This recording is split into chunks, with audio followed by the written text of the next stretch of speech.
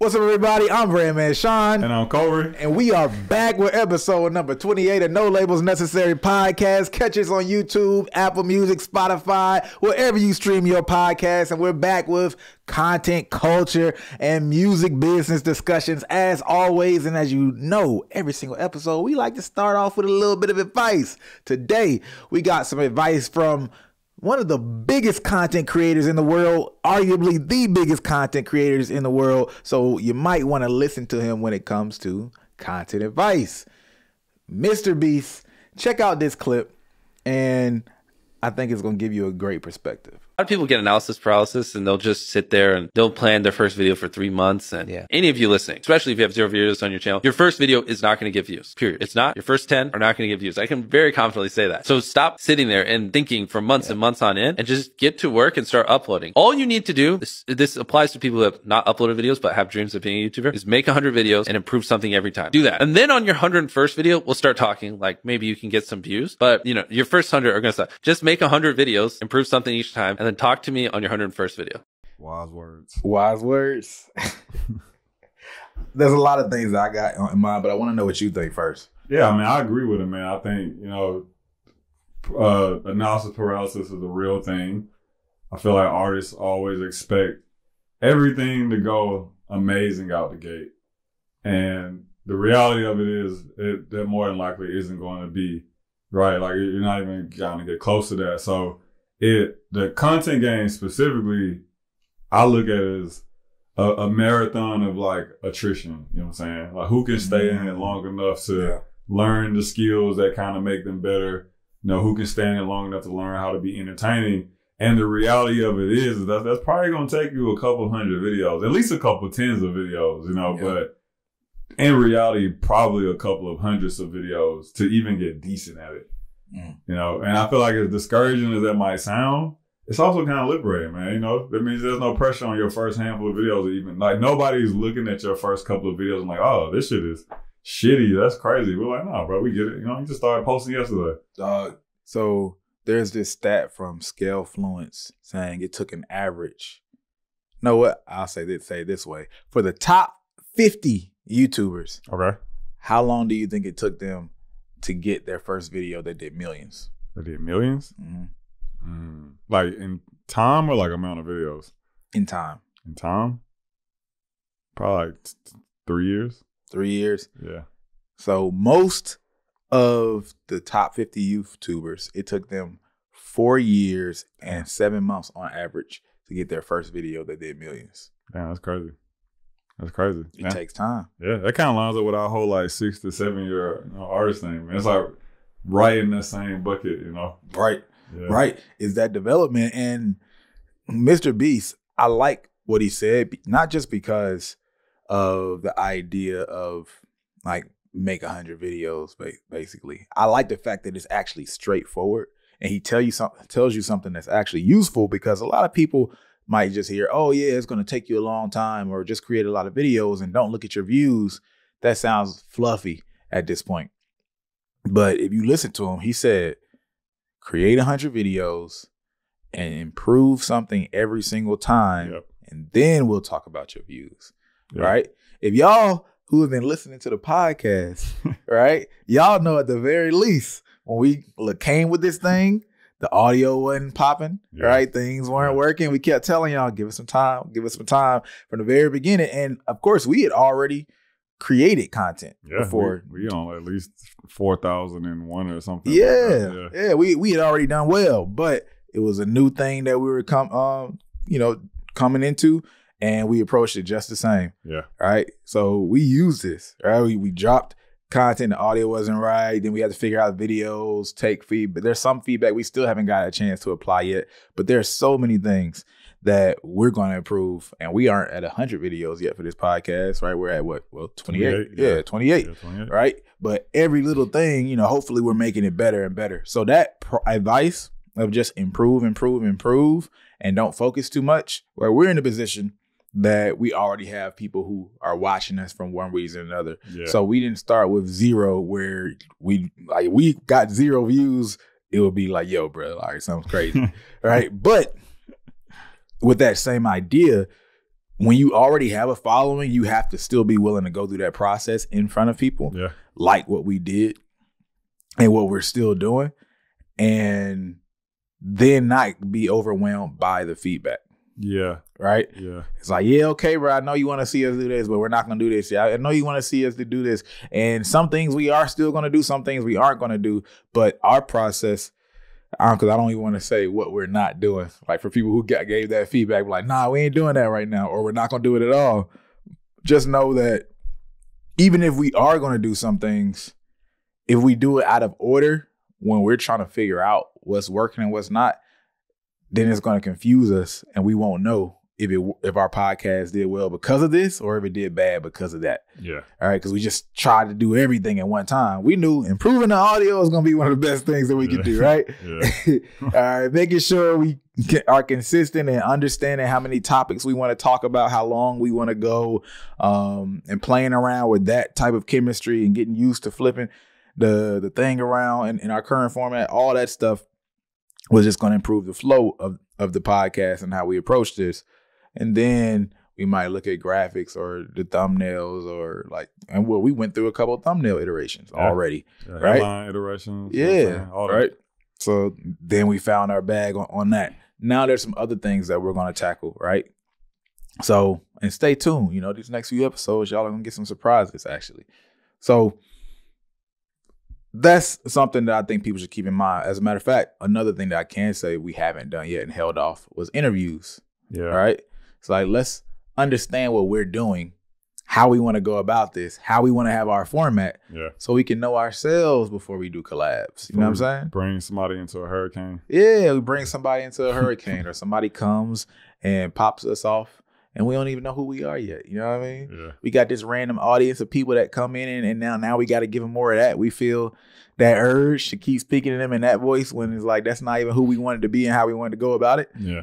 So we put ourselves through the artist development, and you know, I only say that not to brag, but like just to give you guys insight of what we're doing so you can see it in real time, and also to say like we truly are like students of this as well, and we try to just share our thoughts throughout our process, whether it's what we're actually doing on the music marketing side or what we're doing on our own side for our individual content creation, because shit, we really are curious about this, and it also helps to just talk about it because it helps harden our own thoughts, you know, in its own way. There's be things we think about as, you know, technically content creators.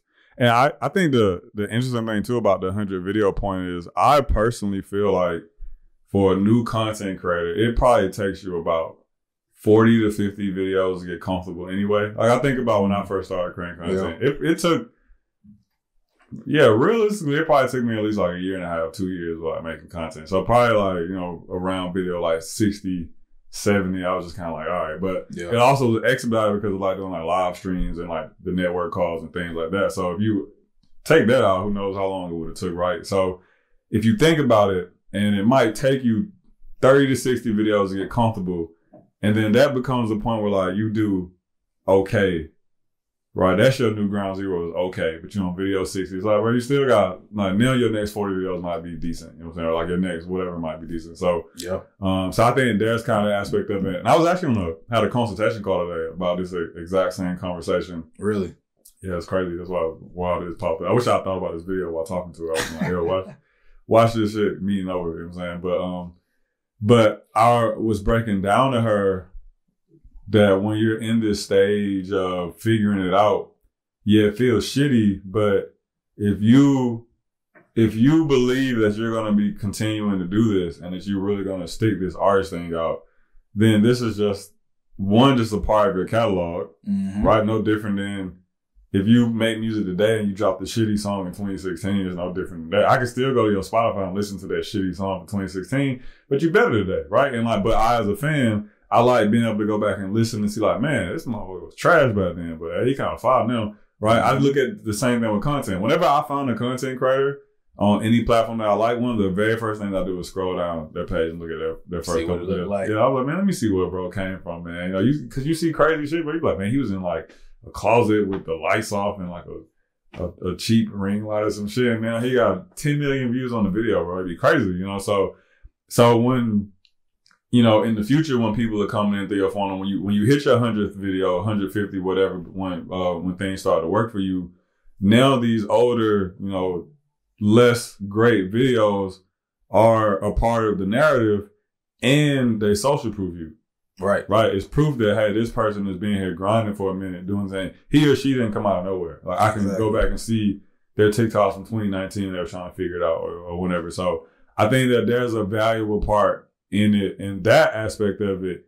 If you are an artist that seriously deep down believes that you're going to be here for a while, that you're going to at least be trying for a while. You know what I'm saying? It's one of those things. Like the thing I tell artists is like, if you plan to do the artist thing for at least the next like 2 to 4 years, then, you know, get started. If you plan on quitting, you know what I'm saying, anytime in that time, then don't waste your time, you know what I'm saying? I can get why you want to do 100 videos. Look, that goes along with this other stat by Tube Filter where they say that it takes an average of 22 months for a channel to reach 1,000 subscribers on YouTube. Damn, that's crazy. 22 months? Yeah. So 2 years, basically? Yeah. Damn, that's crazy. Yeah. 2 years before you get that 100K, that monetization? That's basically, that's what I get. Yeah, that's right. Crazy. Which I would get. It's like, no, it's almost like a high-level internship. Let me see you grind this shit out for a minute before I start paying you. That's what it feels like. Let me see if you got the dedication and the drive to stick it out over here. You know, I wouldn't say they're keeping people from being successful, but, you know, they don't make it much easier on you for sure. Let's see this other topic, though. On Brandman Network, there was a really, really good question someone posed. For those of y'all who don't know about Brandman Network, brandmannetwork.com. Right now, it is free, and that's where we put all of our strategies in the form of free courses that we get from our marketing agency and running big campaigns. Now, CJ Jordan Alexander said, what business do you steal your ideas from? He said, hey, I've been paying attention to the e-learning community for a bit of time and have been thinking about how artists can take things from that business model and apply them in their careers. What industries do y'all think are worth paying attention to? All right, so let's see what the answers are. I actually needed to get CJ to say, what did you learn from the e-learning community? Yeah, exactly. Bro, gonna leave us hanging like that. Yeah, bro, that don't make no sense. But I have some things that I obviously apply to it. Hey there, for the sake of a specific example, consider real estate. Maintaining a property along with having the right team for marketing and keeping customers in-house, no pun intended, is very similar to how artist brands are managed in business. Some similarities include investing in the necessary maintenance costs for an attractive house or unit. Having music someone will listen to, you will make sure it's quality by buying the right equipment and having production and engineering to be optimal. Okay, so investing in maintenance, knowing the market, who lives there, keep potential customers close to buy in case tenant leaves. That's interesting. Okay, so knowing your fan base and where your strengths are in the music domain allows you to thrive. All right, I see that. So having a manager or advisor on your team as an artist, having the right property manager to deal with tenants and other back-end work. Okay, so I'm not going to read all that. He gave an example. Y'all could pause the screen or just go to brandmannetwork.com. Again, it's free. Adrian Milanio, shout out to Adrian Milanio, man. He's experiencing a big moment right now. Song doing what over the last week did like 3 million streams almost. Something crazy like that. Yeah. In the last week, maybe 2. Yeah, maybe 2 or whatever. But shout out to Adrian. Like maybe we'll do an interview of him at some point. I pay attention to the real estate game too. A lot of YouTubers I watch do that real estate talk about business credit and how to leverage debt in order to make deals. I'm basically doing the same thing with my music now. You leveraging credit. Oh yeah. Debt to make your deals. Yeah, Adrian in there, bro. Hey man. Yeah. Adrian. He don't walk me through that. He in there. Adrian, yeah, we gotta talk to you, man. Cause he's the money man who was doing the stuff with the grants and everything. Like Adrian knows how to get that money. Brian Burnett says, I've been writing down a lot of ideas that I've been getting from brands like Geico and State Farm. I believe the way they make random funny moments into overall idea of buying the insurance is genius and can be used in any content creator strategy. I like that. Yeah, it's interesting. I like that one. Yeah. So, because it forces you to think about how can I be creative more than just that straight line of listen to my song or pay attention to me as a whole. You know what I mean? Yeah. Yeah. What can I do creatively? And that goes back into the people who like bring people into their universe instead of just, I don't know. Just saying, hey, I got good insurance. Yeah, exactly. Exactly. And go straight to it costs X, Y, and Z cheaper than such and such, right? Yeah. They go about it in a different way. Matter of fact, SNL, because of that, they did this State Farm commercial last week or this skit. It's actually pretty funny. Only thing I've laughed at about SNL in a minute. Oh, okay. I thought you meant in general. I was like, damn, that's dark, bro. Nah, not ever. Yeah, that's all. Not ever, damn, bro. But nah, they're not that funny of a show to me, bro. They're not that funny. When I was younger, I liked Mad TV better, and Mad TV probably isn't even all that funny either. Damn, god damn. I felt unnecessary. Like, you'd already made the point. Well, all right. Well, dang. All right. I've been paying attention to a lot of e-learning businesses. Okay, so CJ, let's see. Because of how efficient I think they are, they have to make valuable content regularly to stay relevant, and then they are designed with very low overhead compared to other industries. I'm still looking at other models to learn from. Okay, the low overhead, keeping things tight, creating content from your room or figuring out your own system. Because, yeah, we obviously have a content model, right? Totally. Then we have the content that we create that can't even be put out into the world. So that's the content you got to pay for. Yeah. All right. I think that he's missing the idea of community. I know a lot of e-learning people don't do that, but we do community very well. Yeah. All right. That's something to take advantage of. Like, bruh, CJ, you are in the community right now making this comment. So, but I like the idea overall of using businesses and other models to be inspired by. I think that's how you innovate, by looking at other spaces and figuring out how you can flip that and apply that to your own, whether that's on the back end, non-creative, or the creative side of things. Yeah, I mean, man, to be honest, man, the innovation part is like cool. I think you have to do it just to learn shit about business in general, because music business information, as great as it's gotten, I think in like recent times, last couple of years, still pretty fragmented. You know what I'm saying? And yeah. That's a lot of the information tends to be more geared towards like artists and, you know, more like the music side of the business, you know what I'm saying? And I still think that there's a large gap divide between artists and like everything else about the music industry, right? So like I always look at like us, for example, like, you know, we have a sales team, right? We have salespeople, we do sales things. I didn't learn anything about building out a sales team from anything music industry related. I had to go look at sales in other places, real estate, insurance, you know what I'm saying, clothing stores I worked at to learn that shit. Like nobody in music was teaching me sales. So yeah, even I think, yeah, you're right. Like to be able to, cause things that are usually innovative in music are like the things and other things. Like, damn, y'all just now doing that? That's crazy. Y'all just using SMS and blah, blah. So yeah, I think you're right there. But like, just to like start learning some of these baseline business fundamentals that like, you're not going to hear from a song or just, you know, randomly pick up on a tip. Like sometimes you got to go outside music to learn. And I think that the best people in music know how to do that. They know how to go look at another industry, learn from it, and then like, oh, okay, cool. Let me come back over here and do that. Cause like I said, like, is what's innovative in music is like regular business in other industries. Yeah. Yeah. No, that's very true. And like every industry has its strengths. Yeah. Right. Music will be marketing. Yeah. You know, media manipulation. So there's a lot of industries that are pretty slow on that, where you'll be a genius if you take that and put it over there. They got the other 98% figured out. I know. they have building a real business figured out. Yeah, exactly. That's the thing. Music knows how to get all the attention. A lot of people get really good at those type of tactics, but don't understand how to create an actual business out of it. And then they don't get the money. Yeah. Right. Which is the point of business. So if you want to go and grade it in terms of actual business, yeah, in general, there's a lot of other industries that have that figured out a lot better. And for far less people, right, and far less level of success, have more money. Right, yeah, it's crazy, bro. Like you'll start learning from these other industries and start doubting why you're in music. You're like, why am I over here? Like, why am I? You made how much this week? Damn, that's crazy, bro. Let's not bring that up. Let's not even bring that up, bro. I think about it, like, man, what if I did marketing for insurance companies, bro? I probably have at least 20 million right now. Hey, bro, it's not too late. You're right. It ain't too late. It's not too late. It ain't too late, bro. Hey, man, you know, do just like the same artist plan, man. You know, do what you do in music, but then monetize. Insurance, bro. Yeah, still gonna get that money in other places. I mean, we talk a lot about artists doing that, but the business people we know, most of them do that too.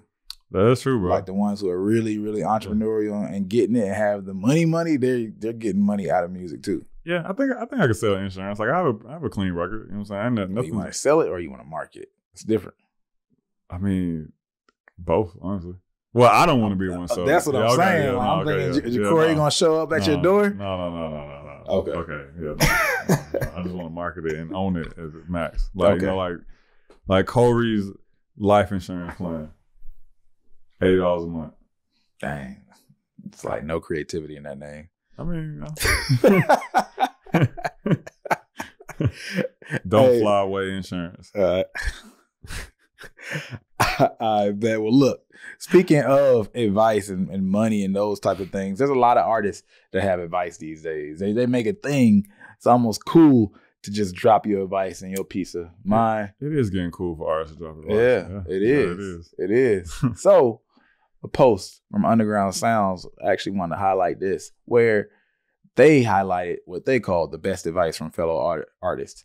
Now, you know, we can agree or disagree about some of these pieces of advice. Yeah, I think we should approach it. Agree or disagree. Agree or disagree? Yeah or nay? Yeah or nay. Just a Meal says, keep working on your craft and be a social butterfly for real. Talk to more people, engage with fans or listeners to be a real person for real, and be consistent. Yay or nay? Yeah, I agree with that. Yay. Yeah, you gotta. Music is a juggling act between finding time to do your work and finding time to go talk to people. So I agree with that. Okay, fair enough. Fair enough. I like the way you worded that. Yeah. All right. So Wolf Ace Joey says, don't be a fucking goober. Follow your heart. No, I don't agree with that. So I think you can be a goober. You think you can? I think sometimes you should go the opposite direction of your heart. Sometimes your heart be leading you wrong. That's what I was gonna say. I'm gonna say nay just because I don't know where some people's hearts are going. Yeah, exactly. Some people's hearts I can't trust. Yeah, exactly, bro. So I'm not with that one. Paris TW says, don't forget to enjoy life with the people you love. When you fall in love with creating music, it's easy to lock in so much that you neglect what actually matters in the world. God. I'm gonna let the artists, decide on that. But I feel like that's a personal thing. Yeah, like I enjoy my craft so much I ignore what's going on around me. I agree with that. You know, I think entrepreneurs in general have a bad habit of locking into that. So that's why I can't quite. I don't know, man. Bad or good, man. I feel like that shit's relative, man. Yeah. But I feel like we spend a lot of time listening to people telling us what creates maturity, what creates being immature, what's important, what's not important. And I feel like that scale is relative. Like, maybe I'm less mature in that category that you think matters, and I don't think that shit matters. So maybe I don't want to be mature in that category. Yeah. But I'm very mature in understanding the things that I want to understand. But you know what's funny? I just saw this tweet yesterday that said, I'm so glad that we as a generation all decide to start ironing clothes at the same time. And I thought that was so funny because I was like, oh my God, it's not just me. I've ironed clothes in a minute, but I ain't ironed clothes. Really? Like, bro, what? Like a hand iron? I haven't used a hand iron in at least like 2 years. This man said a hand iron. Like, that shit crazy, bro. What kind of iron you talking? What other iron is it?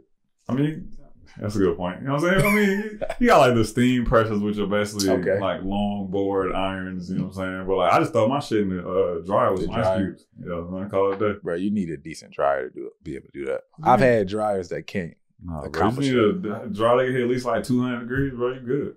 Hey, I've had, I just got a new dryer, you know what I mean? And that has worked. But I've had a dryer for years that didn't work, man. I'm like, what is this? Just throw it in the dryer and be unwrinkled. What is it? That shit beautiful. Like, I haven't touched. And actually, the last time I used an iron when we was in LA for that conference. Oh yeah. But that wasn't my choice. Hey, I iron, man. I'm cool with ironing. I don't know about y'all, but I'm cool with ironing, man. I got that from my grandpa though. It was a whole thing. It's like therapeutic for me, so I'm good. Turn on some music, motherfucking iron, bro. It's straight. But There's a lot of times I don't iron though too. It's not like I'm ironing everything. Where you see them people with the crazy creases in a sweatsuit or something. Like, nah, that's a different thing. Yeah, but you can't be crispy all the time. Hey, nah. Then they don't know. Then they don't notice. You know what I'm saying? Now, Midwest says, don't try and be someone you aren't. You should always be yourself and embrace the things that make you unique as an artist and a person, not attempting to create someone else's. I'm going to say yay on that one. Yeah, I'm with that. 100%, man. You is what makes you unique. For sure. Now, how to express you and getting good at that whole process. That's a whole different. Yeah, that's a whole different game. Whole different conversation. Yep. Star Marcy says, consistency, self-discipline, humble yourself, then strive to be the best version of you possible. Okay, I like that. I'm yaying. You yaying it? I'm yaying it. I say yay with context, right? I think it works not from the idea of lack of progress. Because a lot of times people are like, you're fine just where you are. Maybe I'm not fine just where I am. You might be fine with me where I am, but I ain't fine. Yeah. You know what I'm saying? So it's not just being comfortable where you are and like, yeah, I'm already someone who's worthy. And I'm not into that type of like speech personally. It don't do nothing for me. But the idea of paying attention to me to constantly improve me is good, right? So like the best version of me might be, okay, I'm good at this or I'm not good at it and I'm only focused on improving that thing versus paying attention to someone on the outside and doing this arbitrary comparison. That's still not actually going to make me better anyway. It can only make me feel worse unless I choose to get inspired by it. But you know, that's for some people, that's a trickier game. A lot of people get demoralized by somebody else's success. Yeah, you know I agree with that. I agree with that. You know, that's my caveat when I see that. 1916 Frosty, I like that name. Make sure you know who you're doing business with and have a lawyer look over any and all agreements. Verbal agreement or being homies ain't enough. It's a biz at the end of the day.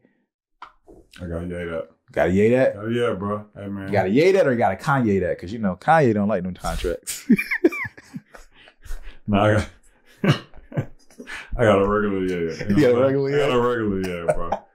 You always, I do feel like we are in a space where like contracts aren't as frequent. Maybe because of the space that we come from. You know what I'm saying? Like, I don't feel like, I don't know. But I would say for safety reasons, like when in doubt, have a lawyer look it over. Yeah. I think things like contracts 100% matter. There's times that you can technically go without when you're not, you know, doing business on a certain level. Yeah. For a certain period of time. Right. It might not even be worth the investment to find out you fail. You invest $5,000 and create a contract. And the product that you're trying to sell ain't even gonna sell. You know what I mean? Yeah, that's true. That's true. And can you take that risk when, you know, you're only making $1,000 a month or something, right? Yeah, that's a great point. Yeah, you know, it makes sense for everybody at the beginning. But that is something that you want to be able to bring into your system as soon as you can. Yeah, I agree. Oh, okay. K levels. This is a lot. Learn as many skills as you can. Video editing, make cover art, producing anything that will literally help you save more money and time. It increases reliability and the networking you can do and be involved in other niches from these things will go a long way. More people will be interested in your brand and you will become somewhat self-efficient until the resources are handed to you. Consistency will skyrocket your control when things get done. I'ma yay this. It's great to get as many skills as you can, not just for being able to do them and be all, hey, I do everything, top to bottom. You know what I mean? Yeah. What's the word in music we use? Is it a 1%er? No, it's 100%er, I believe. Yeah. The opposite, because I could do this, I could mix, I could master, I could do the vocals, late track, whatever, all that. Not just to have that bragging right? It's more so, as you grow, you'll be able to understand how those things work together even better, right? Because skills actually inform creative process as well, right? I can think about this one little response in a marketing campaign because I ran that marketing campaign. I could think about, oh man, what about if when they got their welcome email after they bought this course, right? Or after they bought their merch, the first email is going to say this, and then the email that comes 2 days later is going to say that, right? Just because I've done that before, and I know that people are used to getting fulfillment emails when they get their merch, and people like are also used to seeing follow-up emails, or maybe they aren't used to seeing it in merch, but I've done that in courses, right? And I can pair that together, and I'm only going to think about that because I've done it before. Yeah. Right. Yeah. And I was like, oh shoot, man. Yeah, this thing right here, this picture will be great for that campaign. So when you have skills, it's going to help you see things way differently. While some people are seeing shit in 2D, you seeing that shit in 3D, 5D, 6D, 7D. So I love that in terms of having a lot of skills, but there does get this point where you need to focus on where your strengths are. Yeah. All right. And not try to learn everything before you have somebody on your team or hire somebody. Some people think they need to learn everything before they hire people, and that inhibits your growth. Yeah. Like sometimes you need to hire somebody and damn near learn from them. Yeah. Right. And then use that experience. And then there's methods. So that's a whole nother conversation of being able to learn without getting screwed over by that person. Let's say you might say, oh, well, if I hire this person and I've never done it before, how do I know if they're screwing me over? Or do I know what the quality of their work is and how long it really takes? All these things. There's ways you can do that, which is a deeper conversation. But then sometimes you might start with a consultant, right? Or multiple people to give you different perspectives on that same thing. All right, there's a way, but like the people who move fast, they learn from other people because you can only learn so much from by yourself. Yeah, you just can't.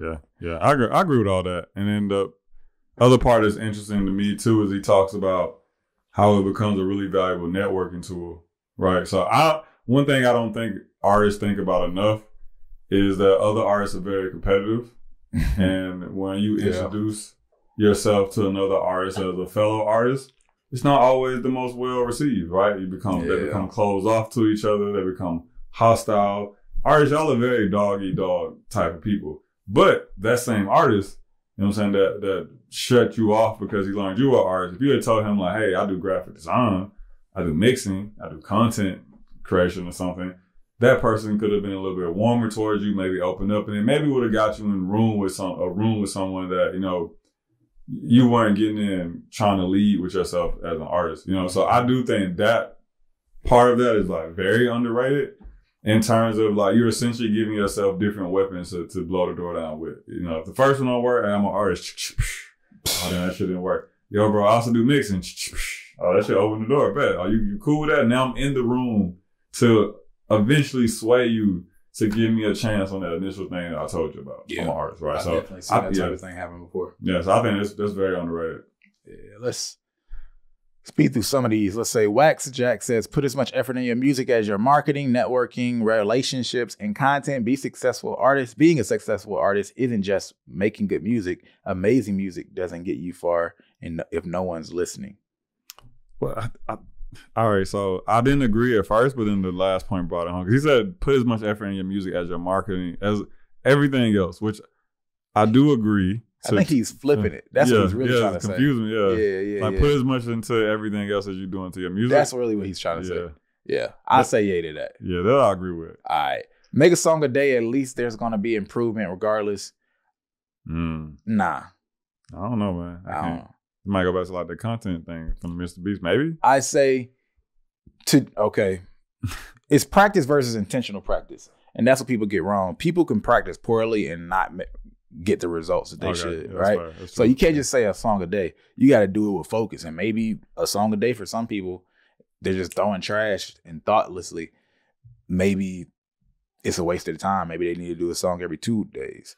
Now, I do think frequency, undeniably, it's not even about what I think. Frequency undeniably is one of the most impactful vehicles, generally speaking, to improve. However, intentional practice, right? Not, I'm going to just shoot the ball 300 times. I'm going to pay attention to where my elbow placement is, what my foot placement is, right? So musically, what does my verse sound like, right? What does my feedback loop even look like so I can know if I got better or not, right? So what are you paying attention to?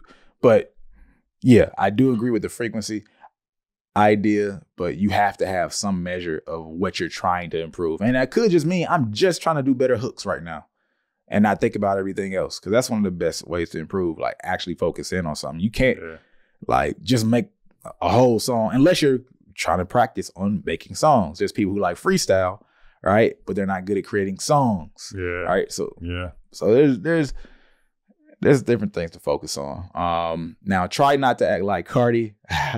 Yay. I would go yay. Yeah, bro. Yay on that one. Yeah. Oh yeah, bro. Because the Cardi clone syndrome is killing us all. Not even like I don't even mean stylistically, like music wise. I mean everybody being like, oh, Playboy Cardi don't do nothing and he lit. Let me be like Cardi and also do nothing. And maybe I'll get lit. We gotta stop that. Yeah. Playboy Cardi didn't start that, but for whatever reason, he's the go-to example of today.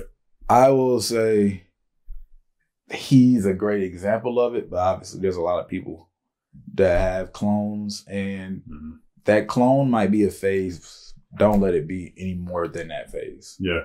All right. Jake Gordon 19 says, know the difference between hate and criticism. And just someone criticizing something doesn't mean they're right. Also true, but you should always consider what people have to say. I'm going to give it a 97% yay. I don't always consider what some people have to say. Everything else I'm going with heavy, but should I always consider what people have to say? I don't know. Consider it, maybe not. Will I hear it out? Yeah, sure. Why not? I don't know. There's probably a nuance in there. Yeah. I was on the same page with everything else. We're probably on that same page for the most part. But yeah. I'm getting it.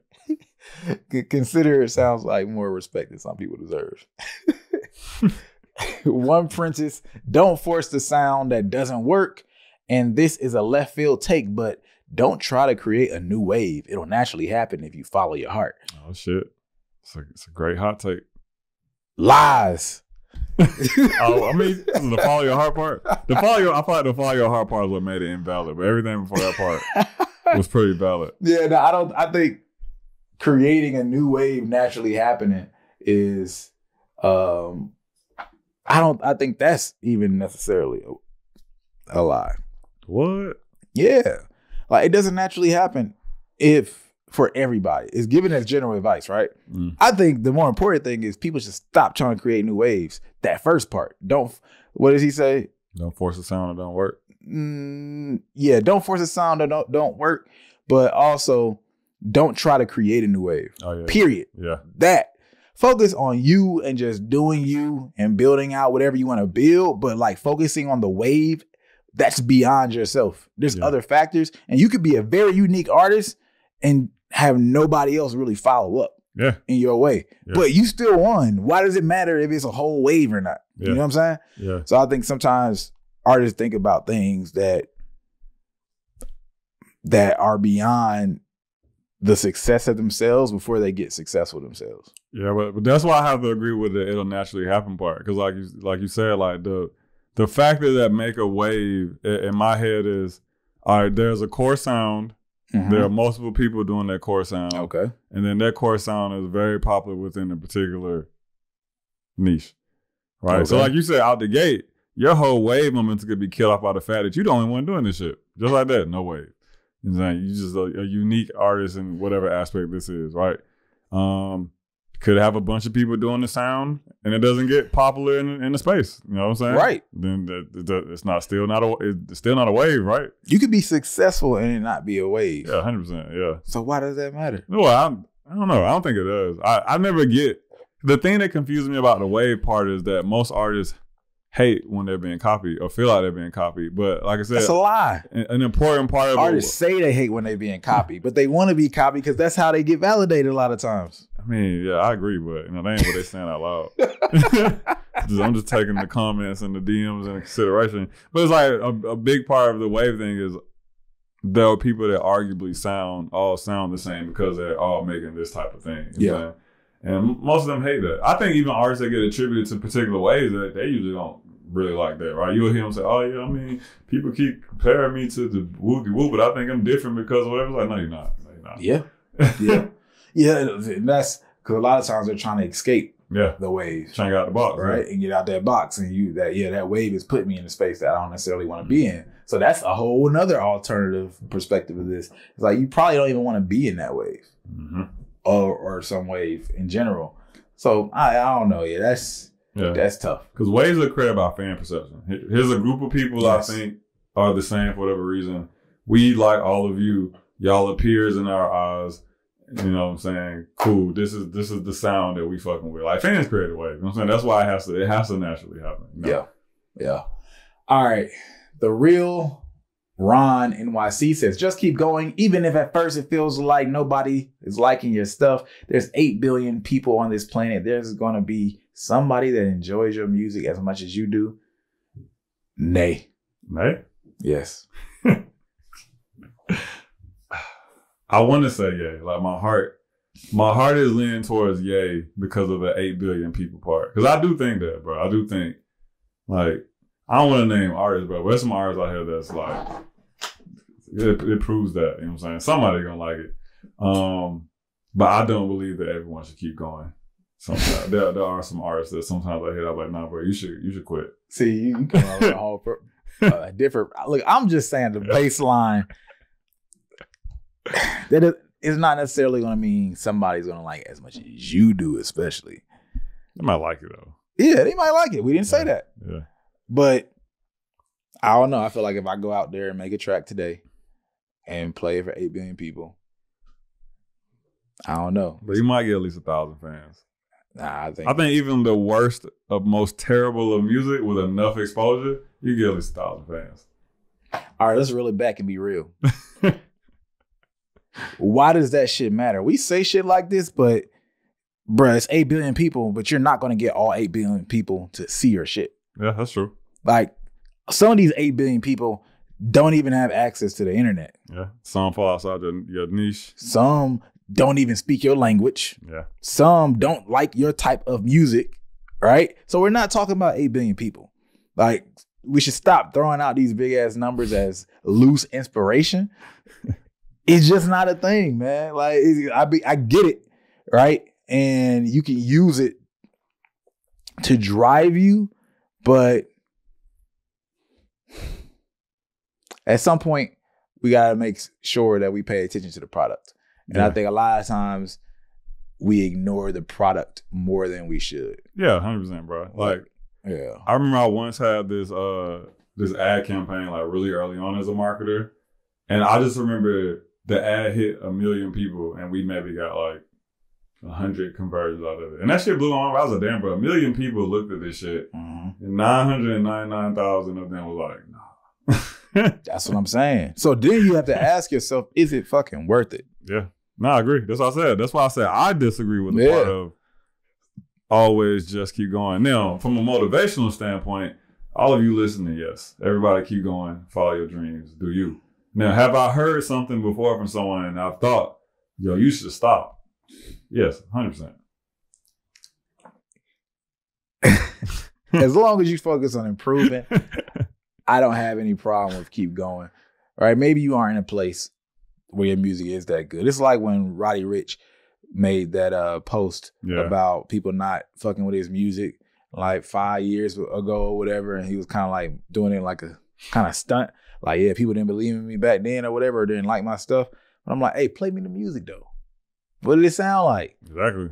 Did that music, was that on the same quality level as the box? Yeah, it's like, shit, I might agree with him. Yeah, like it might not have been good, but you improved, you're better. So that's completely different. Yeah. So maybe where you are today, musically, product-wise, whatever, just isn't worth the time. But, because again, you got to ask yourself, is it worth, if I got a product that I'm trying to sell, is it worth me having to run through 500 million people just to finally find some buyers? Do I have the time? Yeah, it's a lot of people. That's a lot of people. Yeah. It's probably a lot of money just to finally find that. So I think, again, that's, it's a grain of salt. Yeah. We got to pay more attention to strategy, product improvement, those things that are a lot more in our control than trying to get everybody to see as much as possible. And this culture is so big on Like, just get views, just get views. And how many times we've seen people get views and that ain't changed anything? Shit don't mean nothing. Don't mean nothing, bro. So now that's where I'm at with it. And that is it. That is it. So hopefully y'all like that segment. That was an interesting segment. We hadn't done anything like that before, but I do think that they did share some interesting advice. You know what I mean? Yeah. There were some good ones in there. There were some gems. But if anything, I feel like that's the mentality we should look at a lot of this advice with in general. Like, we should actually scrutinize it. Yeah. We just take this inspiration and just be like, oh my gosh, this is good. It's Somebody good stuff. watching that shit like, nigga. Yeah. Yeah. I do that all the time, bro. I'll see some advice and be like, I don't need to listen to this shit. Like, just scroll or get out my. I've seen advice that make me get off of Instagram, and it's been positive advice too, telling me that I can do it. I'm like, get this shit out of here. I ain't in the mood for this. I don't feel like being motivated. Like, I don't feel like being motivated. It's just, I don't know, man. It's like you gotta like bring it back down and be realistic in how you map it. Not make your goals smaller necessarily. It's, I have to, who am I getting this from? Is there a real strategy? Are they just regurgitating some general shit? You know what I mean? Yeah. Like, there's so many factors when I see advice. Yeah, perspective. Where are you giving me this information from in terms of the point in your life you at? Yeah, and it's like, oh, you just saying this stuff because it gives likes to people who are in a certain mental space. And I get it. Do what you gotta do. So I don't believe in motivational content. You know, I want to believe. I do believe in motivating people. You know what I mean? But be motivated by these facts. Let that motivate you. Hey, well, we do have a quote from someone who's done the thing as well to share. Appreciate Josh for sliding this over to us. Pharrell said, if you're a singer, don't be afraid to have a coach. Even the best singers that you know and love have trainers and coaches. Like all muscles, your larynx and esophagus have to be trained. A coach can be there to push you farther than you would on your own. I agree with that.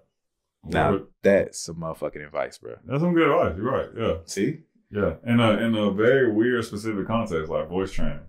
But I feel like it applies to so many other things. That's what made it good advice. Yeah. The shit was specific. Yeah, that's true. You know what I mean? It wasn't even about no motivation. It was just, hey, specific, and this is going to get you to where you go, right? Yeah. It's a tool that you can use. It's a mindset and process that you can use. That's why you wanted the GOATs, for real. Yeah. I'm with, bro. Vocal coach, performance coach. Yeah. On-camera coach, marketing consultant. Yeah. You know what I'm saying? Everything else, man. Yeah. You gotta Improving yourself. Yeah, you gotta have your advisors. You gotta have your Justice League around you, you know. Self-improvement. And I'm big on investing early, especially when you invest in yourself. Like, I was gonna wait until I got a certain amount of money before I got a trainer. But I got a trainer, then got a certain amount of money. That's true. I'm not saying that was for everybody. I apply that to everybody's situation. I have to think about that. You know what I mean? Hold up. I'm just saying that's what I did. And there are situations. So let me draw a line with this. Number one, a good example is that conversation we had about Jay-Z, like, would you have the meeting or do 500K? Yeah. We had the conversation, but one thing I should have said during that conversation was the opportunities that come from meeting somebody like that don't necessarily happen, and they're not available to someone who doesn't already have something to take advantage of. Yeah. Right. If I don't have a business or something that I can move forward, then I don't know. I might just need to take 100K. I mean, 500K. Should I probably take 100K? Because if I'm just like, oh yeah, I'm going to talk to him and have a good time, and literally, if he says, oh man, I'm looking for a house, but I'm not a real estate agent, and he says, man, I need a chef, you know, because I'm trying to get back in shape, and I'm not a chef, right? Or I'm looking for investment opportunities. Like, if I have zero that can like be poured into, then I probably wouldn't even get the benefits from being around somebody like that. Yeah. Right. So, and that doesn't just go for a Jay-Z, by the way. That goes for anybody. There's people in your life, right, just around you.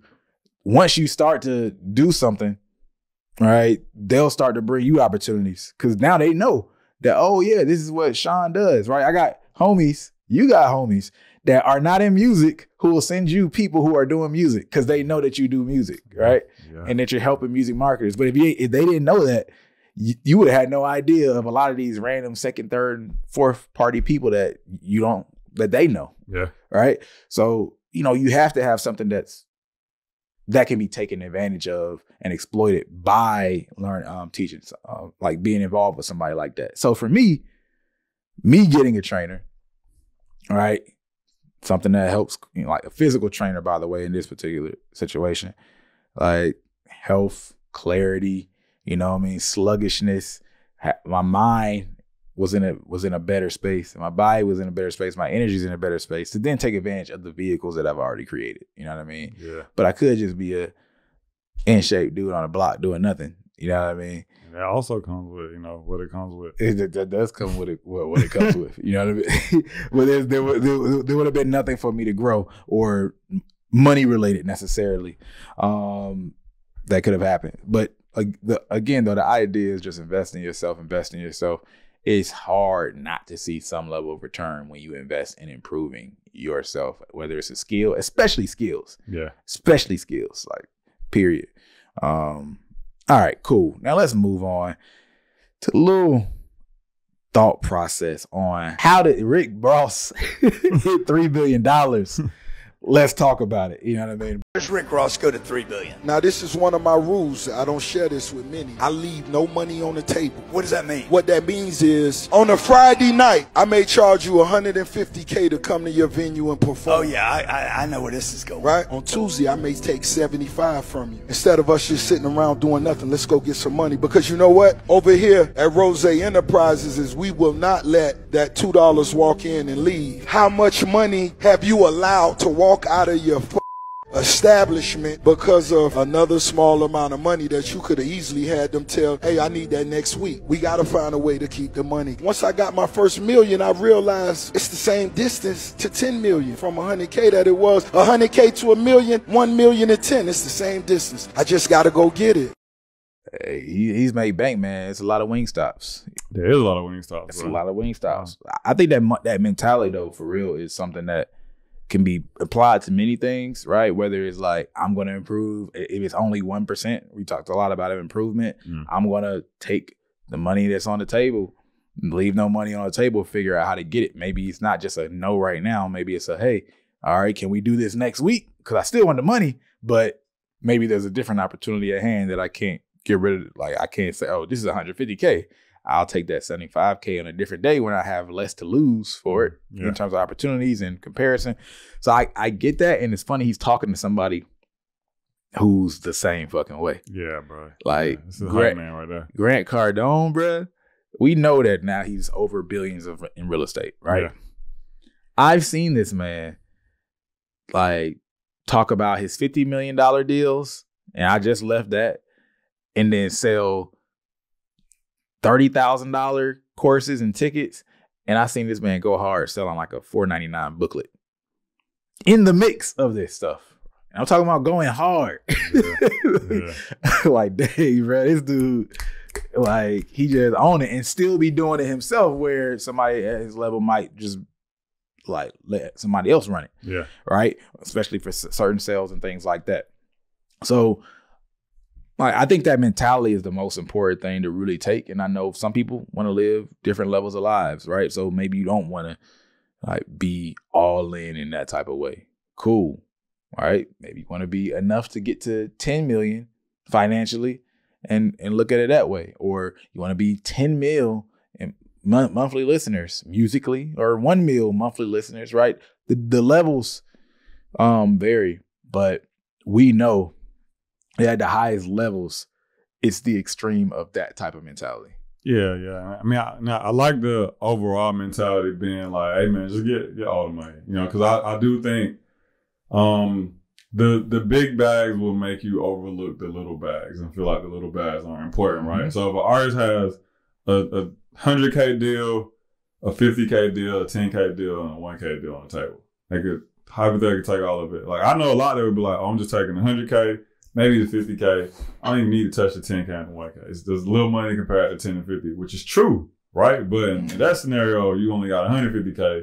Well, in the first scenario, you would have had 161K. But they actually $11,000 add up. You know what I'm saying? Like, like once it hits a couple of times, so you know, it's like $2 is $2, but $2 a million times over is $2 million. You know what I'm saying? Yeah. And so I do think that, like I said, like the small opportunities, and I'm not saying to anyone like undervalue yourself, you know, like you said, it's a time thing. Like, do I have the time to take on this risk right now? Yep. Compared to the other opportunities I have coming in, was I not going to be doing anything today anyway? Shit. Yeah, it's only $1,000, but I ain't having plan to do but play the game all day, you know what I'm saying, chill with my homies. Like, I could go pick up this little bag, right? So I think it's important to like weigh the, you know, well, I guess not necessarily like look at the money as the only, I guess, point of value or like thing to determine the value, but also like the money in relation to the time and what you had to do that day anyway. You know yeah. Cause we've taken shit like that. Like I've had people reach out to me like, yo, you want to do this panel? You know what I'm saying? What's your speaking fee? Tell them the fee. You know what I'm saying? But, oh, we could do this. I'm like, you know, man, I'm going to be down the street anyway. You know what I'm saying? Like, you know, I was going out that way later today anyway. Why not? You know what I'm saying? Let me swing by, pick up an extra 2 bands or something and then go home. You know, so yeah, I resonate with that. I get that. I think the thing that gets missed too in a lot of these situations is the next level of it, which is investing, right? Mm-hmm. So if you've gotten yourself in a position where you can invest, and that doesn't mean I put it in stock or real estate or something that I'm not active in. Like it might just be something that you're active in, like your education, whatever that is. But when you have a place to put money to work, every dollar matters even more. Right? Because I'm multiplying these dollars. So yeah, I took that 11K, but I had somewhere to put that 11K that was going to turn into 50K. Yes. Right? Yes. And I think when you look at a lot of these people, they have somewhere to constantly put it. So, or they know that they're going to find somewhere to put it, which is why they're cool with taking that sum. So it's not just even like, oh, so I can have that amount of money more. They know that, hey, I'm going to be able to put this. I know how to flip it. And I know that stuff happens too. So I might lose some money on some like whatever random event type stuff, but then I had this extra padding, right? So when you have that mentality, it's not just about the money itself. There's other variables beyond that specific dollar amount that could either make it more or it could at least create a safety net of some sorts. Yeah. You know what I mean? Yeah. So like I definitely feel like that was one of those things that, again, could feel like fluffy and you just turn it off. But when you look at the levels, and then when you watch Rick Ross and his career, it makes me break it down and think of it a little bit deeper. So just a couple of notes on Rick Ross's career. Look, net worth, we know can be wrong. But right now, the internet says his net worth is $45 million. What's more important? It says from December 1995 to June 1997, that's 2 years, Rick Ross worked as a correctional officer, earning $1,000 a month. That's a lot. I feel like in 95, 97, that's probably what, like... It's decent. Yeah, decent money back then, probably. Not great, but it's decent. I would love somebody to confirm that for me. I was 5 at the time, so I don't know. It's like a starter job still. But in 2005, right, 8 years later, he went on to sign with Suave House Records under the pseudonym Teflon Da Don. Ross later transferred to Slip and Slide Records, which at that time had Trick Daddy signed as an artist, and eventually changed his stage name to Rick Ross and released platinum album Port of Miami in August 8th, 2006. So from 1997 to 2006, 9 years later, he's dropping that debut album that, took off, right? Ross then went on to release Hustlin' in 2006. I didn't realize that wasn't on there. I'm confused. Hold up. Nah, this is just, Hustlin' was on Port of Miami, so they got some of this messed up. Went on to release Hustlin' in 2006, a song that reportedly landed him in the middle of a bidding war, according to Celebrity Net Worth.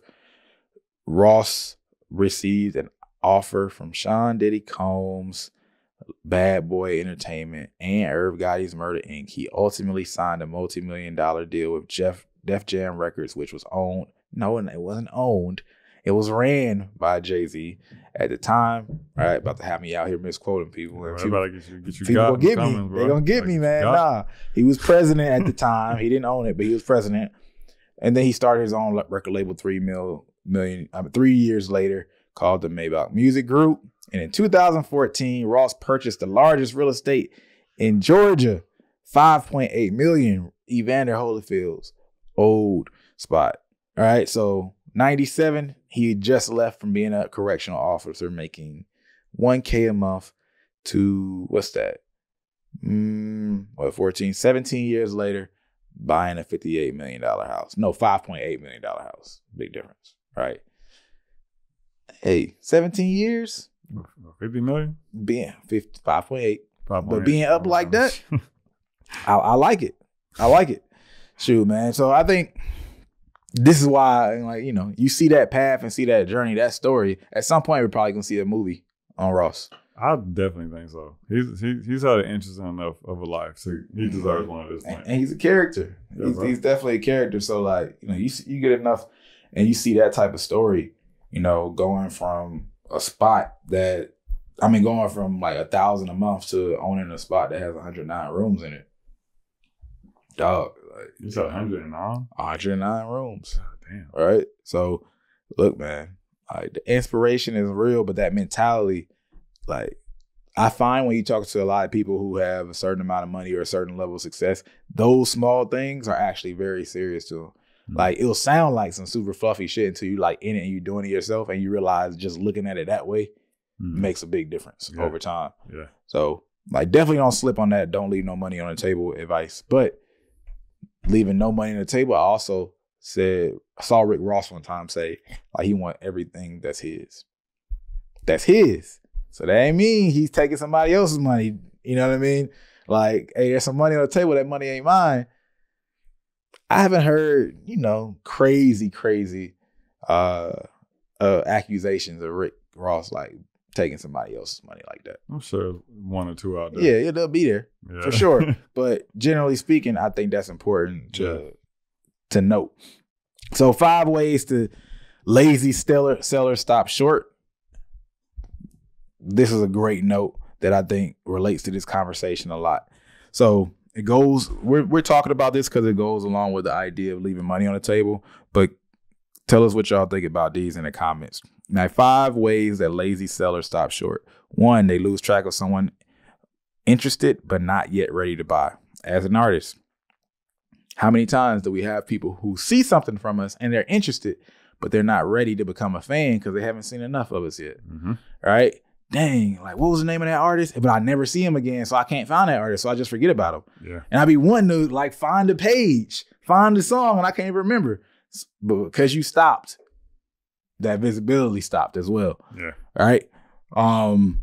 Be slow to follow up when someone hands you a referral. I don't know how that one relates to artists directly, but when it comes to sales, hey, yeah, when someone sends you, actually, I do now see it.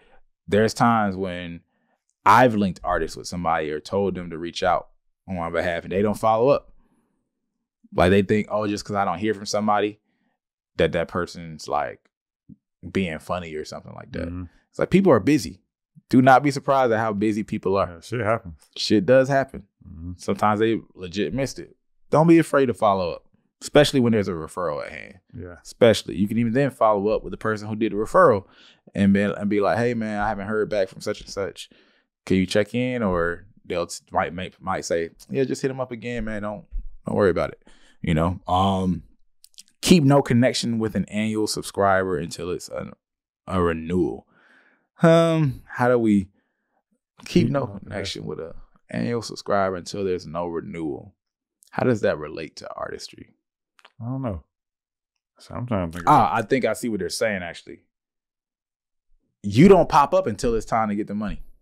Oh, okay. I thought it was saying, like, I thought that was the advice, like, to do that. That's all. No. This is like being a lazy seller. Okay, yeah. So, hey, no, yeah, man. Like, don't act like you know me now. Yeah. So that's the whole idea. But like, yeah, every single video shouldn't be promo. Every single video shouldn't be like merch. Every time they see you, it can't just be about money. You got to keep some connection behind, right? And also, don't make assumptions and create a story in your mind. Is huge. Again, that goes back to even little stuff like this person hasn't gotten back to me. Oh man, they must not fuck with me, or they all these stories that we're building up, and it might not even be that. Yeah. All right. And there's other categories, but yeah, assumptions and building those stories in your mind is damaging. We've all made that mistake before. Yeah, it's like when artists are like, "Oh, I can't do that. My fans will never go for that." So you don't even know that. You don't even know. Put it out there to see how they feel about it. You don't even know. And I'm very like critical of when I do that. Like I'll notice, oh man, come on now, you building a story, you don't even know what's happened. You have no reason to even say that this is true. It could be one of the possibilities, but you don't know for real. Yeah. So at least stop carrying your energy as you know that this is the answer. You know what I mean? Yeah. Wait and see. Yeah, you might be right, but you could be wrong. And then the last one, continue to work with people who are not the most influential in the buying decision. Now, this is interesting. So they say lazy sellers continue to work with people who are not the most influential people in making the buying decision. I don't know. Now, that might be one I can't see. I feel like that's more naive than lazy. Like, because I can, the only instance I can think of where like I've been there before and done that was like I genuinely didn't know. Like you think this person is the person with the buying power. And, you know, you buddy up, you're doing the work. And then you learn like it's like a motherfucker you never met that really has the control. You know what I'm saying? There's naivety to that, but at the same time, maybe a laziness because you don't want to approach the person who actually has some power. You're comfortable with. Yeah, you're just trying to stay in your comfort zone with it. Yeah. Right? I think I've seen that in music in a lot of different ways. So yeah, I can see that. Right?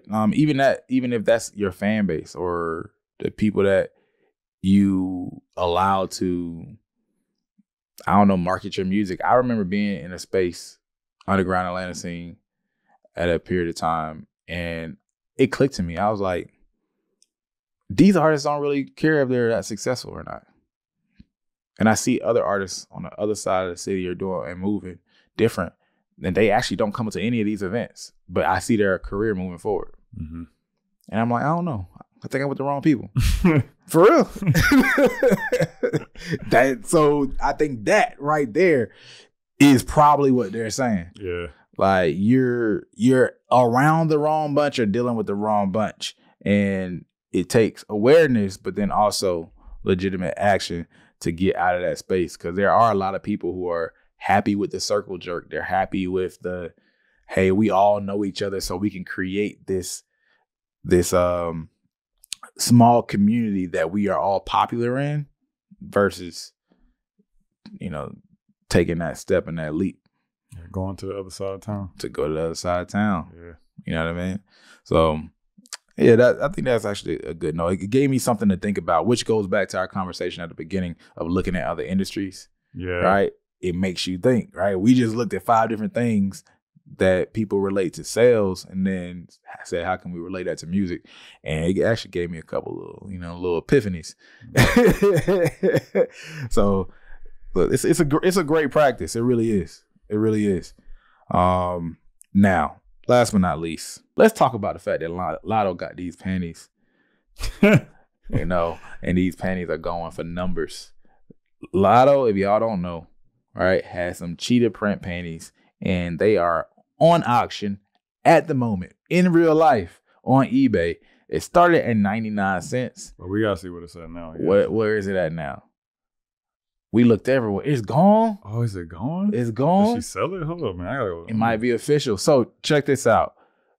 Kohrey told me about this probably about 30 minutes ago now. No, it was before the podcast. So let's just say it was an hour ago, right? And it was at $60,000. We checked back like 15 minutes later and it was at $90,000. Yeah, but let me find this link, man. All right. I can't believe that. On eBay. So it's gone. It's gone, man. But let me just say something important about this that I think is dope, right? The lesson from the panties. Now, Latto could have sold anything. Like, she could have came up with this entire merch strategy. She could have, you know, fulfillment, design, all that stuff. But this was a novel idea that was going to get attention. And she made at least 93 bands, that last number that we saw off of that. At least 93 bands, bro. Off of just a pair of panties. I'm trying to see if the comments got any intel on where it kind of landed at. Yeah, we can open that up and see. So I think one thing to keep in mind is just the creativity. And I know you might not have a fan base at a certain extent, so it might be hard to get attention for something like this. But as you build, even within your own community, it doesn't mean that you have to be able to get to 90,000, but you do something like this per se, right? You might see more money from that one item than you would get from a typical campaign within your community. So maybe you have to grind and sell a whole bunch of merch and make 2K, but then you might come up with some random novel thing that's able to get you 1,500 by itself, that one item or that set of 5 items, right? Yeah. Just paying attention to your audience. This works for her. It wouldn't work for some people, right? Yeah. And just being creative and having fun with it can create opportunities like this, because it could have bombed as well, but it was at least a story. Yeah. Right. So people would have been talking about it, even if it never sold for nothing, even if it was just a lie. You know what I mean? Like, it would have sold and had a story. Have fun, because a lot of times when you're having fun, that's when the best stories happen. Things that could be flipped into narratives, and you know, and then you might find out something wonderful. You might go crazy and sell for $100K.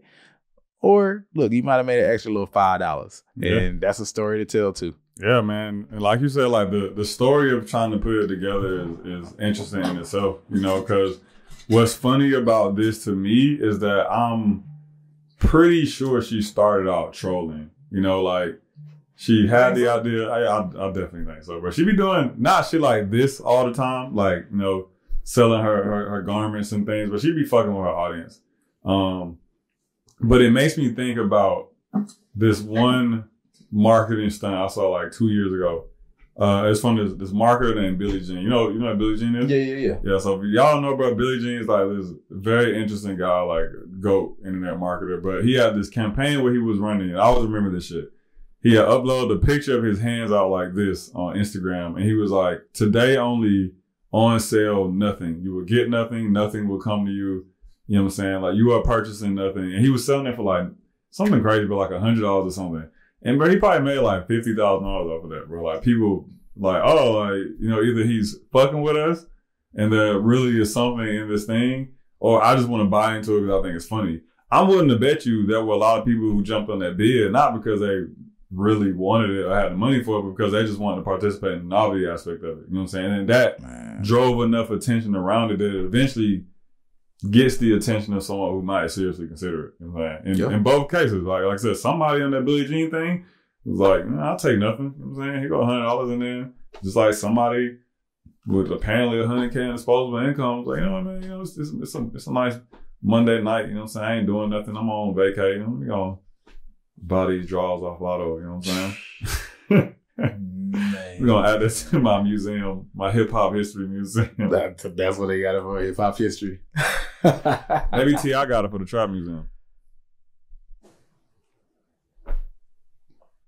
It's Atlanta history, right? I don't know, Tip. It's Atlanta history. They gonna flip that story in a different way. Oh man, okay, yeah, you're right. Ain't nobody coming for that. Yeah, you're right. That's true. That'd be ugly. That'd be a bad look. Hey, but look, maybe you could buy it for $100K from yourself. Is that for myself? No, from yourself. Oh, from yourself. Let's just say if you were offering this, buy it for $100K from yourself, and then tell that story too. See, I don't know, because you're giving the money to yourself, and then at worst, where's you gonna pay?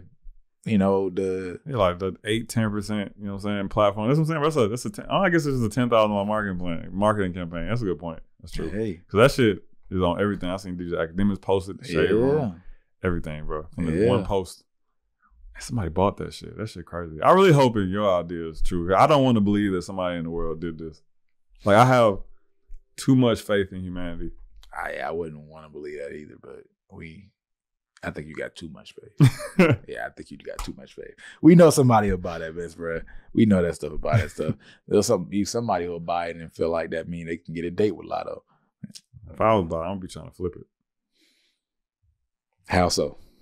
I mean, I wasn't expecting to be put on the spot so soon about it, but I would try to sell it to another bidder.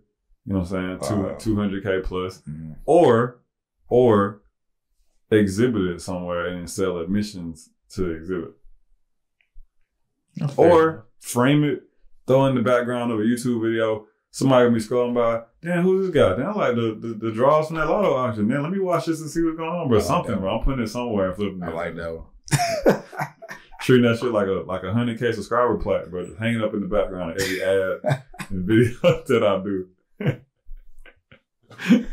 Hey, now we know who bought it. Oh, man. All right, man. We out of here today, man. I'm Brandman Sean. I'm Kohrey. And we out. Peace.